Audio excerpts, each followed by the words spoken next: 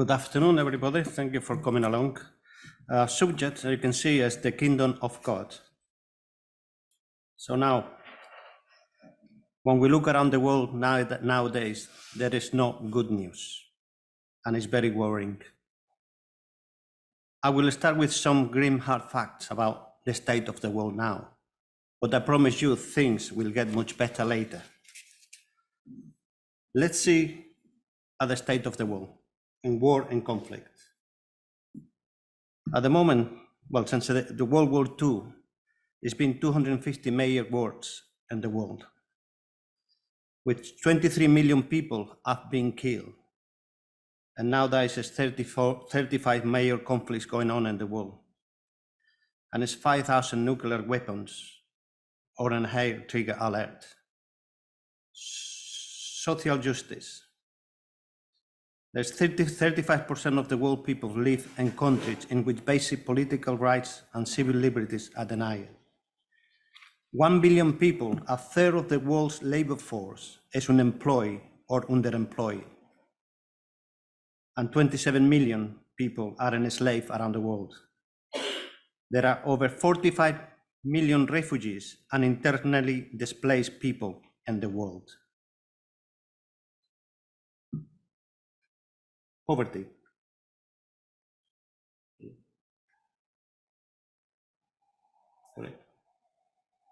Poverty. There is 3 billion of the world's people, one half, live in poverty, living in less than £2 per day. 1.3 billion people live in absolute or extreme poverty, living on less than £1 per day. 800 million people lack access to basic health care. 17 million people, including 11 million children, die every year from easily preventable diseases and malnutrition. 2.4 billion people lack access to proper sanitation, and 1.1 billion do not have safe drinking water. Environment. Half of the forests that originally covered 46% of the Earth's land surface are gone. 60% of the world's coral reefs, which contain up to 1/4 of all marine species, could be lost in the next 30 years. And global warming is expected to increase the Earth's temperature by 3 degrees in the next 100 years. Religion in the UK and in Europe. As when they had last attended a place of worship and for religious reasons, most people in England and Wales, 63%, have not attended in the past year. 43% of the people last attended over a year ago. 20% of the people have never attended. Only 9% of the people reporting having attended a place of worship within the last week. And according to the UK census, between 2001 and 2011, the number of Christians born in Britain fell by 5.3 million, which is 10,000 a week. And with a continued rate of decline at this level, the number of UK-born Christians will be reduced to 0 by 2067. Nearly 3/4 of young British identifies as having no religion. Research asked the religious view of people between 16 to 29 across Europe, and they found young people in the Czech Republic are the least religious, with 91% at the age group saying they have no faith at all, and the UK is 70%. So what is the answer? To find the answer, we must go back to creation. In Genesis chapter 1 and verse 27 to 31, we read, "So God created mankind in his own image. In the image of God, he created them, male and female, he created them. God blessed them and said to them, be fruitful and increase in number, fill the earth and subdue it. Rule over the fish in the sea and the birds in the sky, and over every living creature that moves on the ground. Then God said, I give you every seed-bearing plant on the face of the whole earth, and every tree that has fruit with seed in it. They will be yours for food. And to all the beasts of the earth, and all the birds in the sky, and all the creatures that move along the ground, everything that has the breath of life in it, I give every green plant for food. And it was so. God saw that all he had made, and it was very good. And there was evening, and there was morning, and the sixth day. So the earth was perfect until when Adam took of the fruit of the tree of the knowledge and evil. It is true chronologically, Eve sinned before Adam. She was tempted, picked of the fruit of the tree of the knowledge of good and evil, and ate it. After that, she gave the fruit to her husband, and he ate, which you can find that in Genesis chapter 3, verse 1, but we're not going to turn there now. Yet the blame is put in Adam as the responsible for all mankind. In Romans chapter 5, we read in verse 12,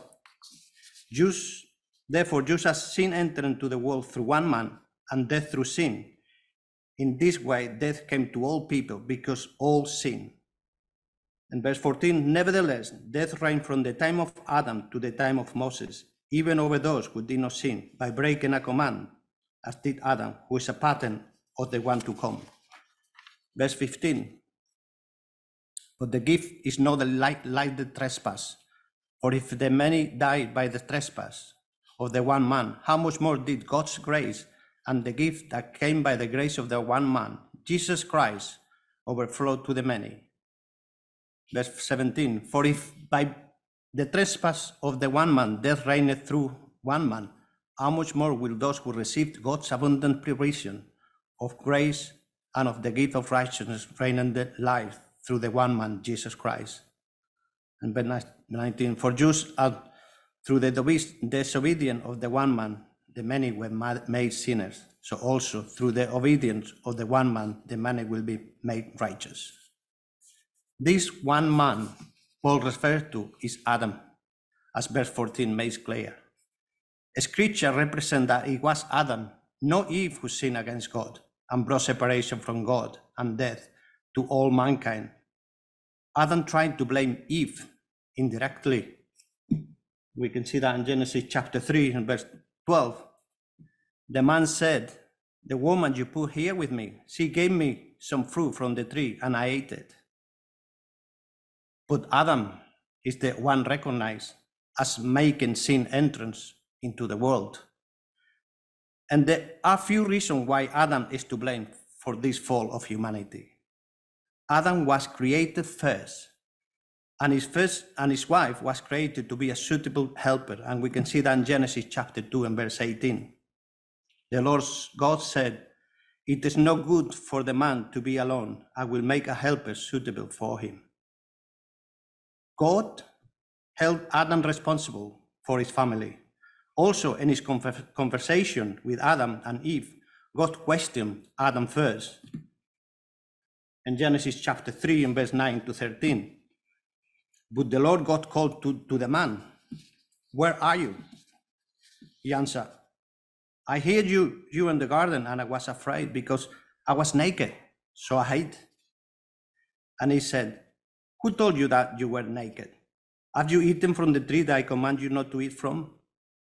The man said, the woman you put here with me, she gave me some fruit from the tree, and I ate it. Then the Lord God said to the woman, what is this you have done? The woman said, the serpent deceived me, and I ate.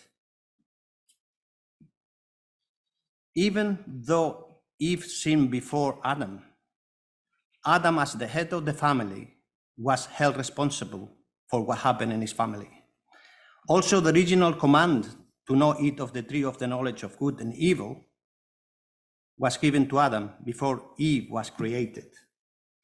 In Genesis chapter 2 and verse 17, we read, but you must not eat from the tree of the knowledge of good and evil, for when you eat from it, you will certainly die. Eve knew of the restriction in chapter 3 and verse 2 and 3. The woman said to the serpent, we may eat from the trees in the garden, but God did say, you must not eat from the fruit from the tree as is in the middle of the garden, and you must not touch it, or you will die. Adam had obviously told her, but it was Adam who heard straight from God. In 1 Timothy chapter 2 and verse 14. And Adam was not the one deceived, it was the woman who was deceived and became a sinner. Paul makes a slight distinction between the sin of Adam from the sin of Eve. Adam was not the one deceived, it was the woman who was deceived and became a sinner. Eve sinned because of a trick. However, Adam was not deceived, which means he chose to sin. When Adam took out the fruit from his wife, he knew full well what he was doing. He was not misled, or he simply decided to fight against God's command. He chose to listen to his wife instead of to God. And the New Testament teaches that as the first man, Adam represented all mankind, he was the head of the human race, and everyone died because we all belong to Adam. The suffering and death that resulted from Adam's sins underline our need for a savior.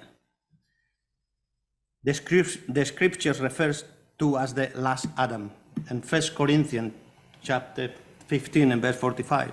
So it is written, the first man Adam became a living being, the last Adam a life-giving spirit. That title for Christ and the many comparisons of Adam to Christ will make no sense if original sin had come through Eve. Although Eve was the first to sin, the solution to sin came through a seed. The seed, Jesus Christ, was born of a virgin named Mary. He paid the price for sin and will save those who receive the salvation. In John chapter 3 and verse 16.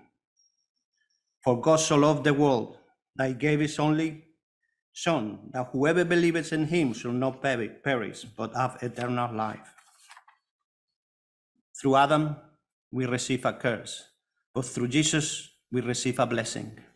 So we must believe in Jesus Christ as our Savior. Jesus came to the world that we might have life through him.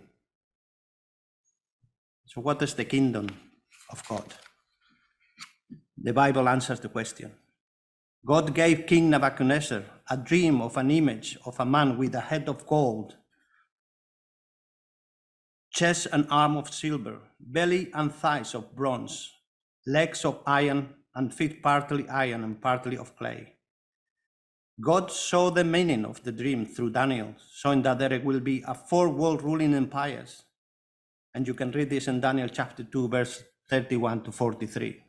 But history has shown the empire to be: the gold is the Babylonian, the silver, the Medo-Persian, the bronze, the Greco-Macedonian, and the iron, Roman.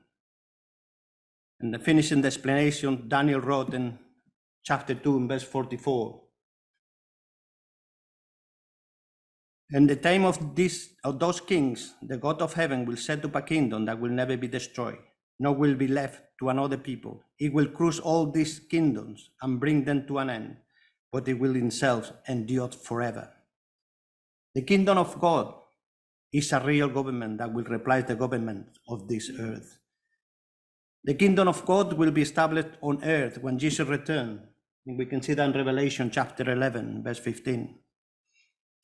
The 7 angels sounded his trumpet, and there were loud voices in heaven which said, the kingdom of the world has become the kingdom of our Lord and his Messiah, and it will reign forever and ever. And we must prepare now for the kingdom by living according to the rules of the kingdom now. Jesus told Nicodemus, a person must be born again, in John chapter 3, in verse 1 to 8. Now there was a Pharisee man named Nicodemus, who was a member of the Jews ruling council. He came to Jesus at night and said, Rabbi, we know that you are a teacher who has come from God, for no one could perform these signs you are doing if God were not with him. Jesus replied, Very truly, I tell you, no one can see the kingdom of God unless they are born again. How can someone be born where they are old? Nicodemus asked. Surely they cannot enter a second time into the mother's womb to be born. Jesus answered, very truly, I tell you, no one can enter the kingdom of God unless they are born of water and spirit. Flesh gives birth to flesh, but the spirit gives birth to spirit. You should not be surprised at my saying, you must be born again. The winds blow wherever they please. You hear its sound, but you cannot tell where it comes from or where it's going. So it is with everyone born of the Spirit. And to begin this, we must be baptized, which signifies the death of the whole sinful man and the beginning of a new life dedicated to Christ. In Romans chapter 6 and verse 1 to 4, we read, what shall we say then? Shall we go on sinning so that grace might increase? By no means. We are those who have died to sin. How can we live in it any longer? Or don't you know that all of us who were baptized into Christ Jesus were baptized into his death? We were therefore buried with him through baptism into this death, in order that just as Christ was raised from the dead through the glory of the Father, we too might live a new life. So the kingdom on earth, the Old Testament prophets, under the inspiration of the Holy Spirit, wrote about the kingdom of God being established on the earth. We can read that in 2 Peter chapter 1 and verse 20 to 21. Above all, you must understand that no prophecy of Scripture came about by the prophets on the interpretation of things. For prophecy never had its origin in the human will, but prophets, through human, spoke from God as they were carried along by the Holy Spirit. Jesus Christ will then reign as a King of kings and Lord of lords, as it says in Revelation chapter 19 and verse 16. What will be the kingdom of God like? Let's see in Isaiah chapter 2 and verse 2 to 4.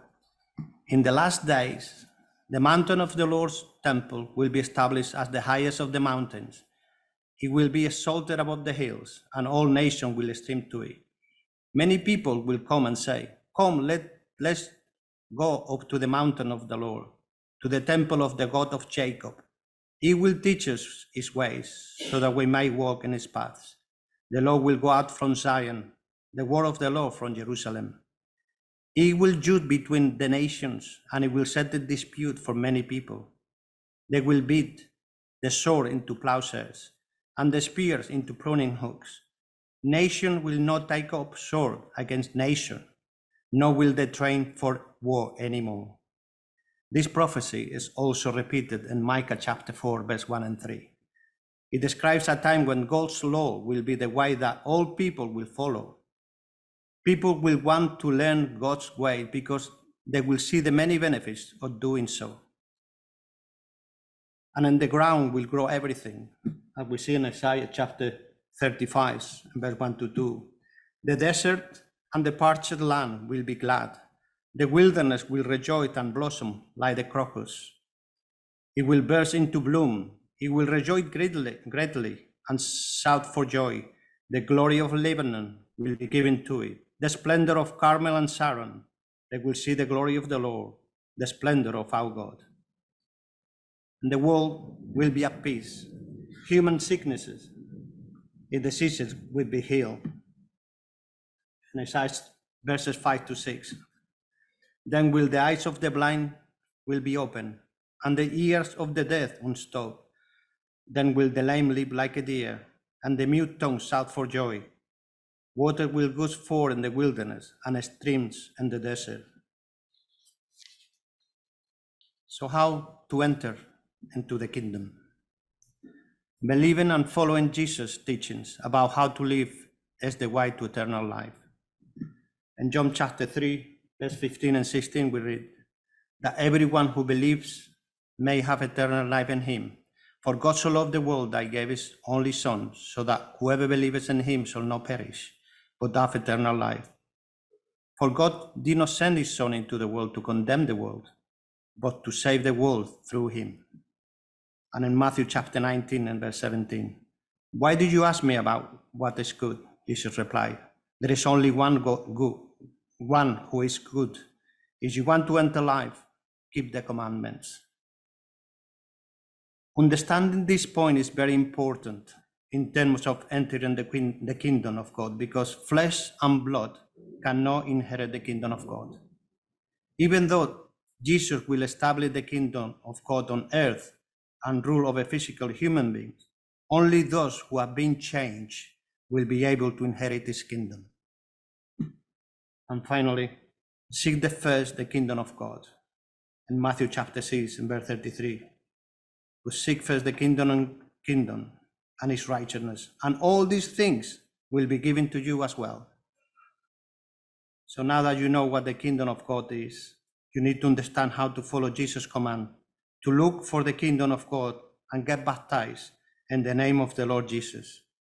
Your task is to learn what God's law are, and then to begin living in accordance with the rules of his kingdom. Thank you.